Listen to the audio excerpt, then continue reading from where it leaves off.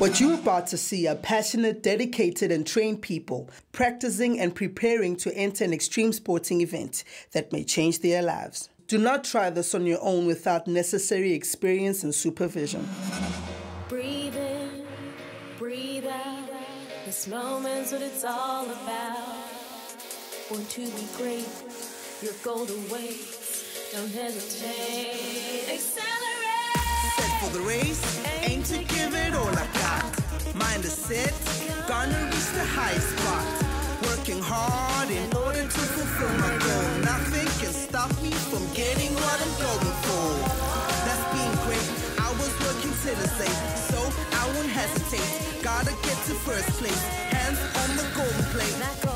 I'll concentrate, won't hit the brake, just move forward, accelerate. Last week, we saw ballroom and Latin dancers Sinatemba and Yangena. They competed in a tough regional dance sport competition and managed to waltz their way to second place. This week, we meet two new young athletes who are competing in their own extreme sports. Let's see how they prepare for their upcoming events. I stay in Johannesburg North and I live with my mom, dad and brother. I'm 9 years old and I'm in grade 3. My friends call me Tholakele. When I was 3, my mom once took me skating, but I wasn't really interested. So I tried again when I was 7 and I got the hang of it and I decided it was really fun.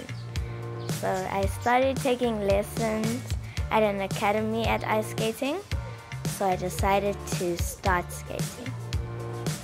The competition that I'm preparing for is inter-provincial that is going to be held in Pretoria. This competition is very important to me because there's going to be some Cape Town girls coming to join us and I'm a bit excited and nervous. When I'm skating, I am very happy that it's something different than doing work, running, athletics and all those things. I feel like every day is freedom day and I can just be free and just skate and have fun.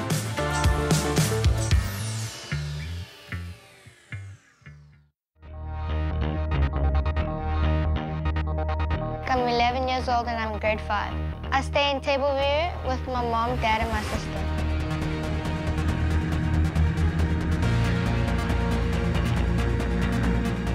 The first time I rode a bike when I was 5. The reason I started bike racing is because my dad always did it and it really interested me. And then we went to PE one year and he went to the person who runs NSF and said, here's a little kid who wants to race. And that's how I started. It made me feel really happy because I was being like my dad and doing what he could do. My future plans and aspirations in the sports is hopefully to go race nationals. And then obviously my dream in the sports is to go race up to MotoGP, which is one of the top racing in the world. I'm preparing for round 5 of the short circuit racing, which is a club race, but it's still very competitive. Every time I race motorbikes, it just gives me such an adrenaline rush. Just the speed that you're going and just to enjoy it as much as I can.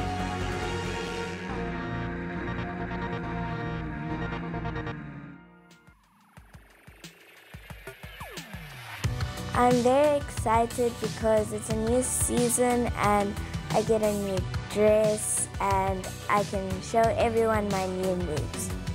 How I would feel if I was to win the event is happy, excited, and I would be happy because I made my family happy, my coach happy, everyone happy. Winning means to me that I tried my best and I achieved the gold medal and I never gave up. If I don't achieve the goal I set for myself, I will still be happy that I competed in it, took place in it.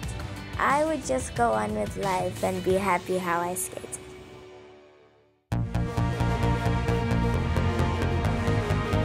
I'm practicing for round 5 of the short circuit championship It's a club event, but it's still very competitive. This event's important to me because I can get, if I do well, I get more points to my championship, and hopefully I can win it this year.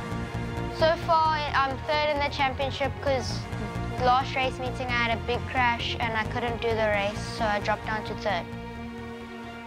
If I win this event, I'll be very happy because then I get more points to my championship and I'll walk away with the first place trophy. If I don't win this event, I'll be quite upset because we've been working really hard to improve my bike, but we'll try and hope for the best.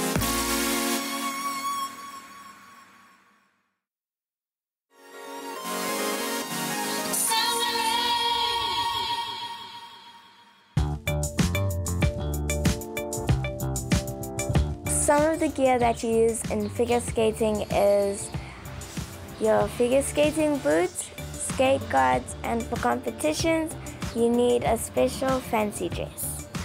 Some of the basic rules in figure skating is you have to look presentable and professional, and when you're jumping, you must always land on one foot. When you're skating, you must present like your personality, posture, be happy, like if you fall, the show must go on. Some of the basic tricks in figure skating is waltz jump, salto, flip, and loop. Some of the risks in skating is falling. You can fall and maybe hurt your ankle or break your wrist, but it all becomes much more easier because you have to learn to fall, learn to keep your head up, keep your fingers in case someone doesn't see you when you're on the ground and then they might go over your fingers. But always keep your hands in a fist when you fall.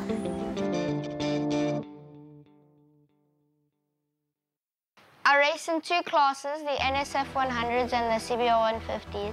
The NSFs is 8 to 14. In the 150 juniors, the class is 13 to 18. But because of my talents, I've been allowed to race in there. And it's very, very nerve-wracking, but quite exciting. For gear, you have a helmet which protects you from any concussions if you fall. Then you have a leather suit for when you slide off, that you don't get hurt too badly. Then you have gloves, which are also made of leather to protect your hands. Then you go leather boots, which protect your feet and make sure nothing happens to them. Then you also have knee sliders, which, because you come into a corner with your knee out and it touches the ground. So the knee sliders protect the Velcro. Then with the bike, you also need tire warmers, which help warm up the tires so that once you go out for a session, you don't have to warm the tires up and there's less of a risk of you falling. And then obviously the bike, which is your main piece of equipment. The basic rules are basically you have flags which on track tell you about the situation. Like a green flag tells you if everything's clear, you can go. A yellow flag tells you caution because the rider has crashed in that area. A red flag says that the race has ended or practice because there's been a serious accident. The checkered flag just tells you the race is finished. Then there's also the rules. Like the basic rules, don't jump start, which is if you start before the lights actually go off. If you get a jump start, you get a 3-place penalty, and if you cut the corner, you either let the rider behind you go past or you'll get a 30-second penalty.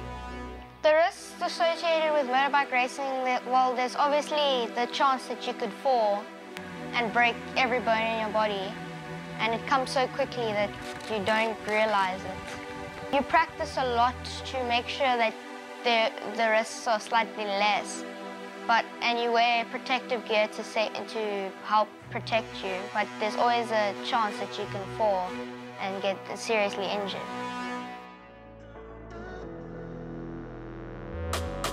This sport takes lots of dedication because my mom has to drop me off at skating, wait for me at skating, pick me up from skating. Normally I spend about 4 days a week, and then towards competitions and nationals, I do training every day. My parents are very supportive. If I have a competition or a national, my whole family has to come. They just won't refuse not seeing me skating. If I have a competition in like Cape Town or Durban, my family will come there. I think Thole skating has been good for us as a family because although I have been a skater, the rest of the family has never skated. So it's something that the family can come together around. And yeah, so that's been very positive. If your child wants to do figure skating, you must know that it's a long-term commitment. It's nothing that you will achieve success in 1 or 2 years. You know, you're in it for the long run.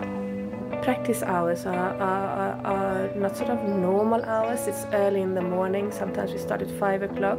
Sometimes we skate in the evening. So probably sometimes I could be nagging about sleeping in time, eating the right things, but I'm trying my best not to be that helicopter mom hovering about all the time. The upcoming competition will be the first one for this season, so it may be a bit extra exciting because it's the first time Thole does a new routine and the new dress. If Thole doesn't do as well as she expected, my plan is just to be there for her and to be calm and to be confident, and she must know, that we love her no matter what. My coach is Dino Quattro, and he was a men's Olympic skater, and he represented South Africa. My coach is very fun and funky when I do everything right and listen to him. And when I get everything wrong and fall on my jumps, he can become a bit strict and shout at me. Oh, what is with that bent leg on the landing? And why are we throwing the arm around like this into the axle? You can rotate easily. You don't have to help yourself with these extra arm movements like that. Arms back and straight into the body. I don't want to see this arm whipping like this. Well, that wasn't a bad one. Hey, where were your arms on the landing? Where are they supposed to be? Lift up your leg. Turn your toe. Okay, I don't want them up here. All right, okay, let's do Lutz Axel.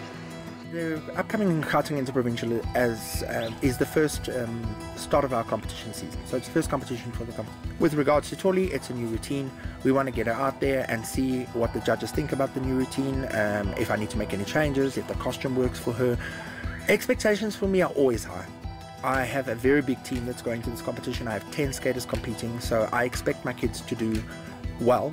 And I'm always, I'm tough on my kids. I really am, and people will be the first to tell you I'm hard on them because I want them to do the best that they possibly can.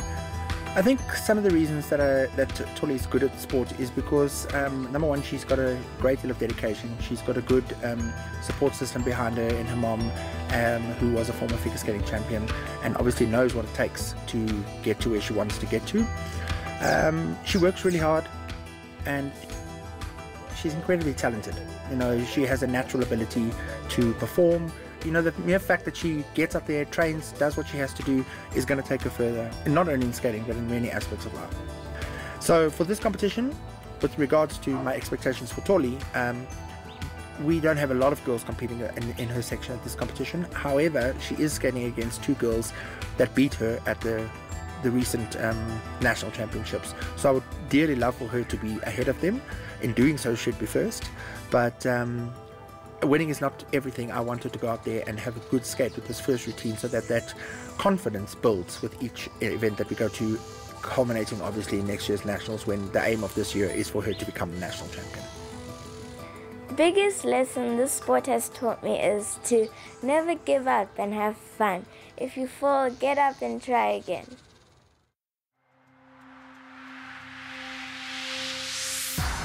So in a normal week, I go once a week down to the track to ride my NSF and my 150. But on a race weekend, we spend more time at the track. We go down on Mondays and Fridays, and then the race weekend on the Saturday.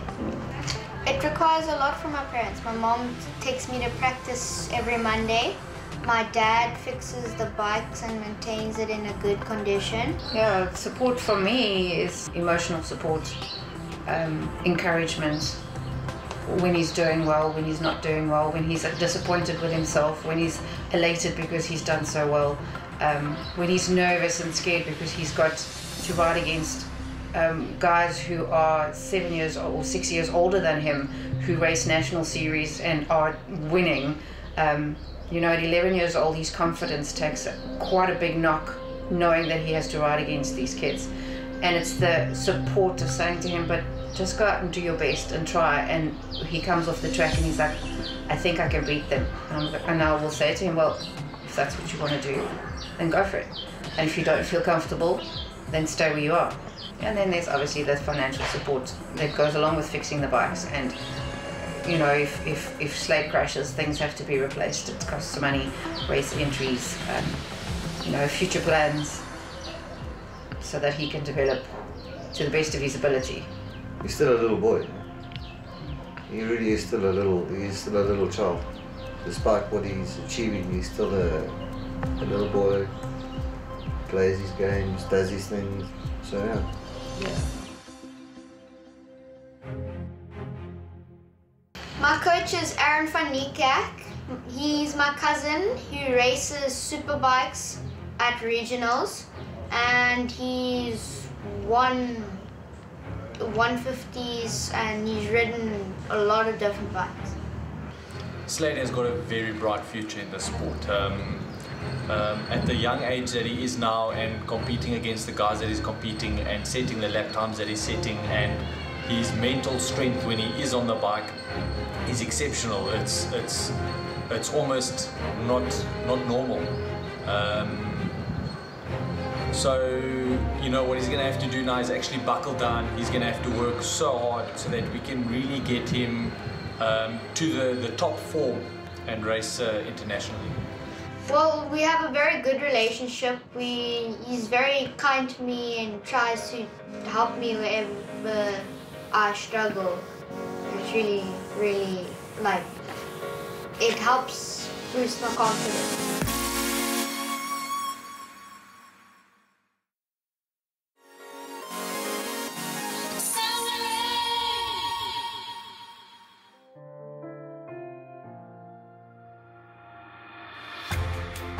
There is about 2 weeks until my event. This year, for the first time, they're allowed to use lyrics. So we would never been able, it always had to be instrumental. And so this year she's allowed to use lyrics, so we added some singing in the beginning. But the new program is about 3 times the speed of the last one. It's a lot more advanced. The new program is a lot more advanced than the old one. Since when do you fall in a spiral? When you get the leg up, if you go too far back like this on the hill, you are going to fall in a spiral. Okay, and also this spiral here is not high enough. Your leg is not above hip height. If it's not above hip height, we're not going to get any value for the spiral choreo sequence. It's 2 marks that you're throwing away. Okay, and you certainly cannot fall on the spiral. Okay, when you're skating into the first spiral, I need the arms stretched out a little bit more because they're bent like this again, like dead leaves on the tree. Can we try that again? Are we good to go? Can we get past the choreo sequence? Do I have to start from the beginning though? But I need to see the choreo sequence. You don't have to do the beginning, but I need to see the spirals. Okay? Because you didn't do them. Okay, off we go. In figure skating, you have to want to always get better. So that's why we've upped the content of the program. It's got a lot more difficulty in between the elements. Plus, she's got much more difficult jumps in it, more difficult spins, and that's the whole point. You have to keep improving. So if we want to win, that's what we have to do. Making the routine more advanced definitely puts more pressure on her, but she has to learn to deal with that pressure. How to practice this event is to run, not eat any sugar, and no colorants and no fizzy drinks, and practice my jumps off ice. Because I'm in grade 3, I don't really get so much homework. So normally I do some homework on my laptop and when I'm just from school and I'm going home and I don't have any time to do my homework, I read in the car to just speed a bit of things up. My future plan is that I want to be a professional skater and qualify for the Olympics and win a gold medal to represent my country. I look up to all those other skaters up there because they've tried so hard, gone through hard things, crying and all those things. So I look up to them and think one day that's going to be me skating in the Olympics.